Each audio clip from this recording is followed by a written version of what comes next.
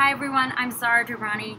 I am so excited to be here on this beautiful, gorgeous day in Vancouver. And it's not raining, it's actually hot today. I'm here with my dear, dear friend, Theresa Nicassio. Theresa is a psychologist as well as a raw gluten-free gourmet chef. And she just launched her amazing book, Yum. Can you see this? Yum. That's from my launch. That's one of her launch cards. This is an amazing book filled with 180 recipes. All the photos in the book were taken by Theresa. Absolutely gorgeous. How are you doing today, love? I'm doing great, and it's so nice to have the sunshine again. Yes, and we were just talking about how we had this wonderful party and how much love there was, and I feel like that's carrying me in a really wonderful way. So I'm tired because it was a very busy weekend, but I feel this energy within me that is just carrying me, and it's just wonderful. Beautiful. Now you talk about, we were just talking earlier about yum living. Y-U-M, yum living. When I think about it, it sounds like, you know, very delicious. You know, looking, even I was talking to you about this. When you look at the food, when you look at the photos in your book, everything looks like it's just right there and you want to eat it. Like you're making everything look so delicious. I want to like just jump into the book and eat everything. So talk to me about yum living and tell the viewers a little bit about what inspired you. Okay. Well, I want to start with the yum living piece and about what you're talking about, that wanting to just jump into the picture, because that's actually a big thing I'm wanting people to do. And it's not necessarily about jumping into the picture of the book, but it's actually about jumping into life. So it's a metaphor. Yum living, the book Yum is a metaphor of living that invites us and invites you into this other world of delicious living, where food is one of the pleasures, but also it's about you know, the beauty that surrounds us. It's the beauty that's within us. It's the beauty within you, and with each of us has beauty inside of us. And so yum living is about honoring who we are. We get so caught up in judging ourselves. We get so caught up in how we're not good enough. We're not attractive enough. We're not smart enough. We're not anything enough. And that's just hogwash. And so with Yum Living, I'm wanting to help people to just throw away those ideas and embrace the possibilities of being a child again and living fully and you know, enjoying the sensual pleasures. I mean, when you see a baby, the baby doesn't say, "Oh, I'm not good enough." The baby just says, "Ah, right?" And so the more we can have that sense of awe in living, then we just do a lot better. And as a psychologist, I found that this is a way that actually helps with the healing journey, to get rid of a lot of those beliefs that get in the way. It just frees us from that. So you're really bringing the whole mind-body connection. I mean, I think Absolutely. What's fascinating, I was talking to you about this, is that you are a psychologist, but you're also focused on, you know, eating. The whole really full spirit, the mind-body connection, and that how we can actually, to the foods we're putting in our bodies, we can actually change how we feel. Like, that's something I've been reading a lot about lately. Before I came here, even though I'm having my cup of coffee right now, I have my big kale smoothie, you know, I look at your book and I'm like, okay, it inspires me. It's this beautiful, gorgeous book. I wish I had it right now to show you. But it inspires you just having your book at home. It inspires you to include more fruits, include more vegetables into your daily diet. And something you talk about, which I love, is progress, not perfection. So, okay, you know, I mean, whether you're vegan, vegetarian, pescatarian, you eat meat, whatever, It doesn't matter. It's like, I love that about your book. What inspired you to put that in there? Well, it's the all or nothing thinking gets us in trouble. So when we think, oh, we need to do all this or all that, then that again, it cuts us off from the wholeness of who we are. It cuts us off from each other. Now, we may still choose to nourish ourselves with certain kinds of food. Wonderful. But it's not about shoulds or about that you need to do it to prove something or to be a certain way. It's just about letting it come from the inside. What works for you? What feels right? What you know?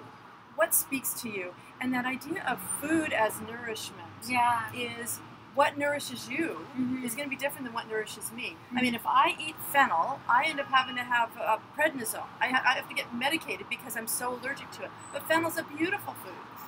And so there's nothing evil about fennel, right? So it's about listening to our own uniqueness. But then we have the food that's nourishment. But then if we think about life, sunshine is nourishment. I know, love is nourishment.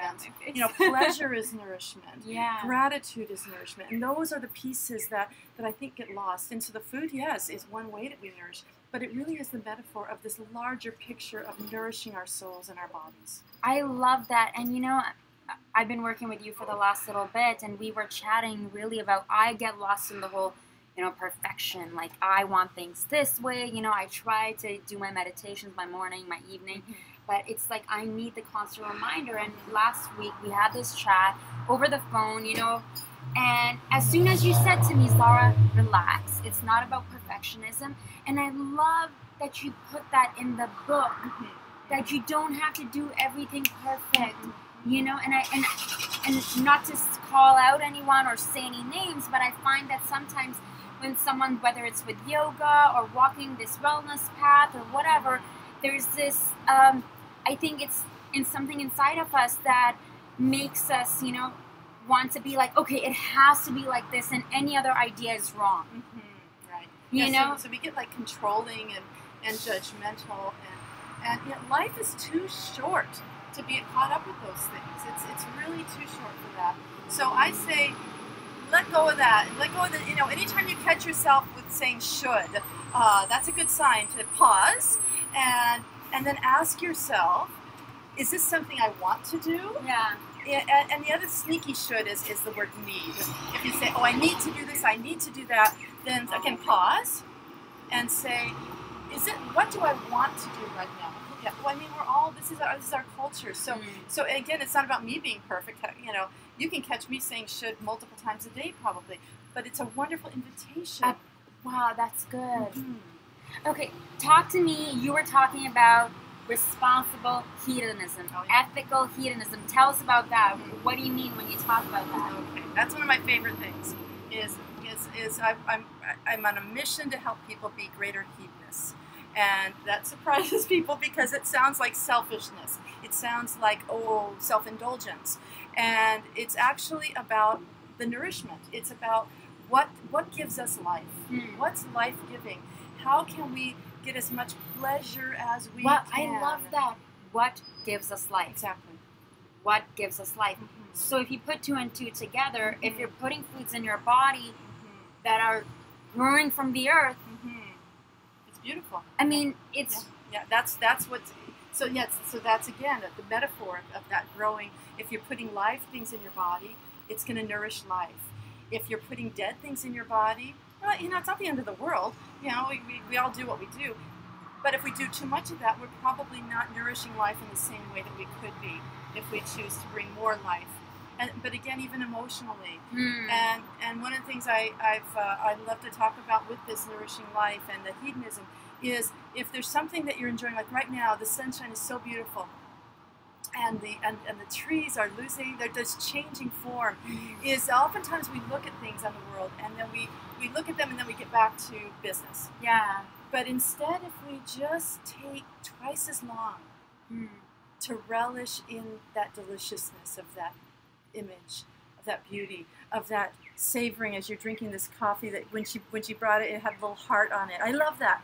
Just to like look at it twice as long and just bring it inside of you and appreciate it, and that gratitude. That what happens is we actually become more alive inside of us, even separate from the actual food. But then the food that we bring in, I believe our body integrates it even better because of that. I love that. And I think a lot of times, you know, I mean, even with this art, sometimes I'm known for being this social media nerd. I'll take a photo of it. But you said this at your book launch, perhaps hug someone a little bit longer.